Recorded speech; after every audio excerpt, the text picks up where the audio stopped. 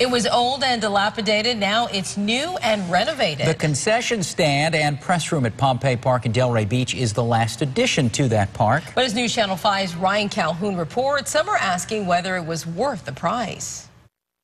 Saturday is game day for these Cubs. I think it's a great opportunity for him to have fun and, of course, to show his skills. Pompey Park has 3 fields and now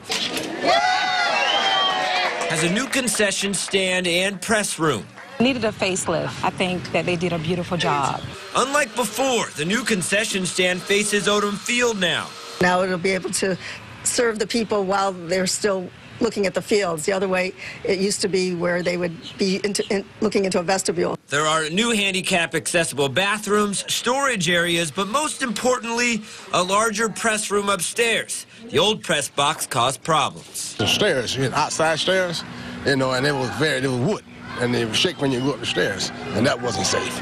Fixing that safety issue and renovating the concession stand, though, came with a cost, nearly $500,000. We needed an elevator to take people to the second floor, so the cost of the project escalated probably by double than when we originally intended, and that's where the controversy came in. When we tried the elevator, it didn't go up. It only came down. Despite the kinks, today parents were happy with the investment. You do it right one time, it'll last for almost forever. And it's all about the children, all about making the community, welcome and comfortable. The renovation of the concession stand and press room is the final phase of work being done here on Pompey Park. They also put in energy-efficient lights here at the baseball stadium and the tennis courts. Once we really did all the fields to the top quality, then we could attract more events, more people to the park. Hopefully scoring big tournaments, which in turn brings home tourism dollars for Delray Beach.